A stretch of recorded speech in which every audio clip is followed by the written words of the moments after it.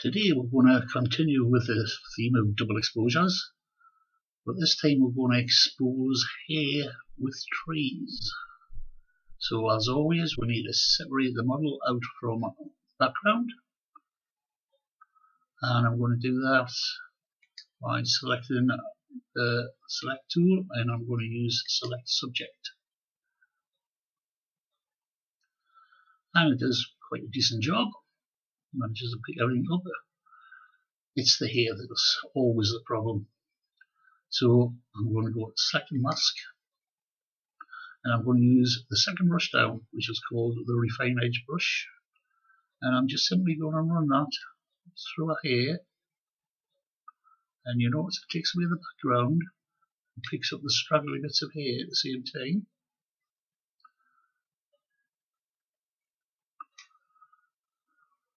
And I'll go to the other side and pick up the straggly bits of hair and get the background out.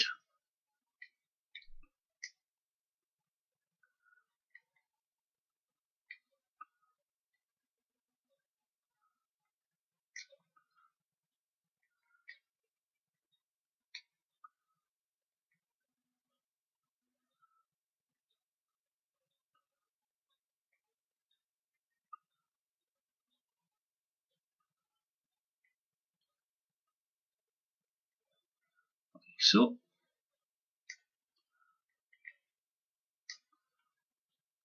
and that's quite good. So we'll follow that by one, and we'll shift the edge in a bit, just so we don't get a halo around the head, about 12%, and I'll decontaminate the colours. And there it is there, all sorted out for. Right, so the next thing we need is to put something in the background, because it's very confusing when you just see a checkered background.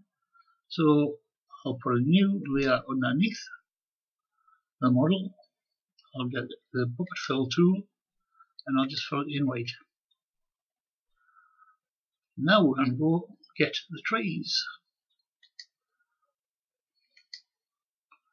And we don't have any other trees.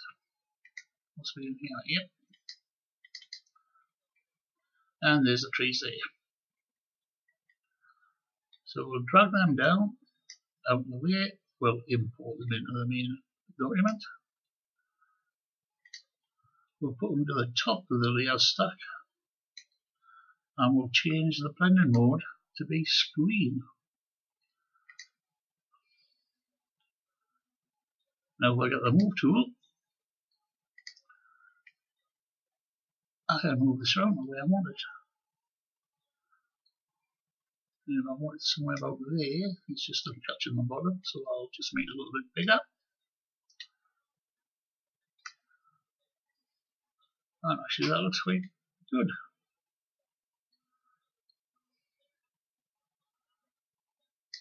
Yeah, looks perfect.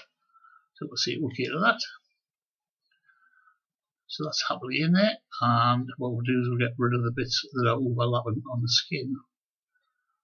So we'll put a layer mask on the tree level. We'll get a black brush,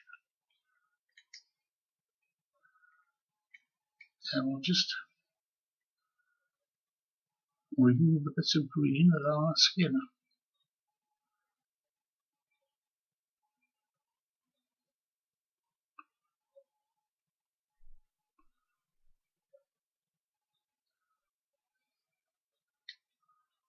So,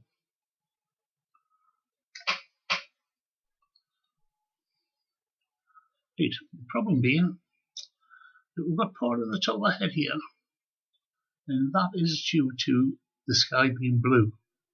That we can still see it, because in the screen mode, anything that's white is invisible. So, to get rid of that, I'm going to go onto the tree layer, and I'm going to put a levels on. I'm going to attach the levels to the trees, and I'm just going to block up a touch so it's on the hump, and I'm going to grab the white pointer, which is the right hand side one, and I'm going to drag it over until the blue sky disappears and becomes white and therefore transparent, like that.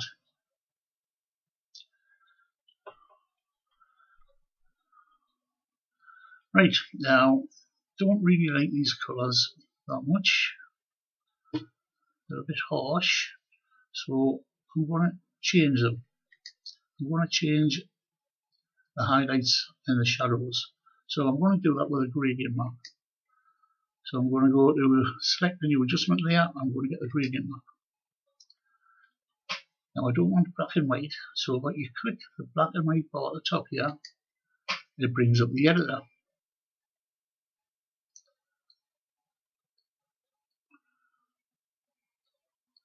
Now I'll select the white stop.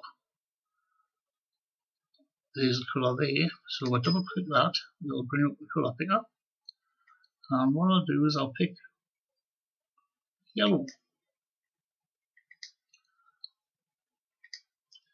And I'll get the black stop, the right stop. And then I'm going to pick the blue.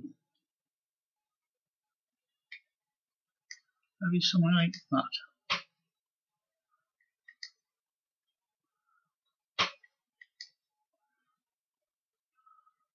And you see, the light makes a negative. But what we're going to do is change the blending mode anyway to soft light.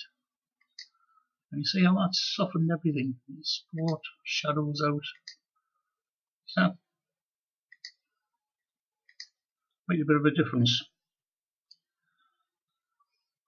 So now we're going to do some adjustments on the model because she's a bit insipid. So I'm going to put levels on her. I'm going to attach it to the model. And we're going to pick the black up a bit. And we're going to take the midpoint. And I'm going to take it over to the right to about 0.6. And you see the difference we've done? We just brought things much more into contrast. Now we're going to have to do something about that background because it's white. And so I'm going to put a new layer on the top. I kept using brown before, so I think we'll use pink this time. I'll pick the foreground colour.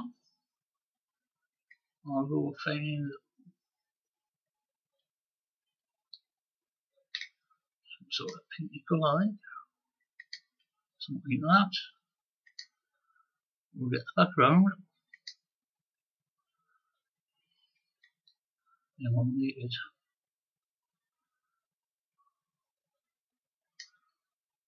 like that. Then if we get the gradient tool, which is hiding underneath my bucket fill at the minute, so if you right hand click it, pick gradient tool, make sure it's on light to dark, and on radial, the second one on. And then I can just go to the center of the screen, drag it out to the corner, and see light pink to dark pink. And to see through that, what we're going to do is we're going to multiply it. So change the blending mode to multiply. Now obviously that's not the colour I want really.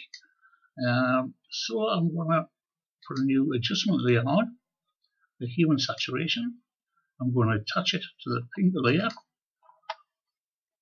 And I'm just going to turn the saturation down. And I get the desired effect, which is something like that.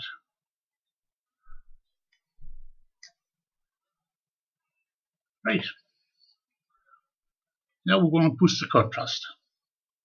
So down to add an adjustment layer again.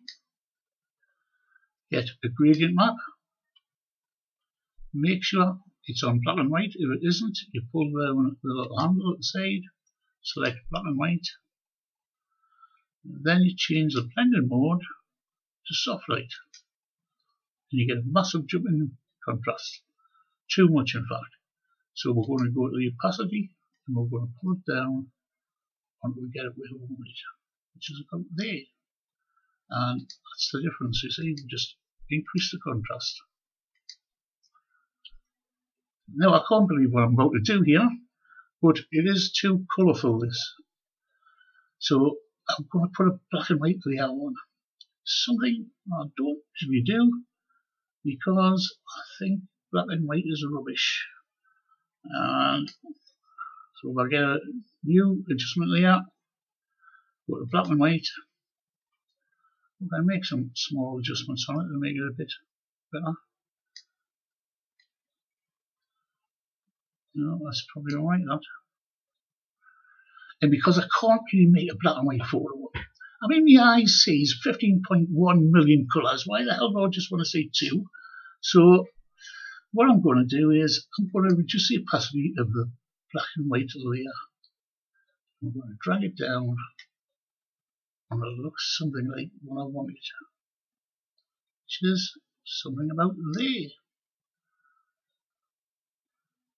Yep. Looks much better, doesn't it? Looks much better in colour.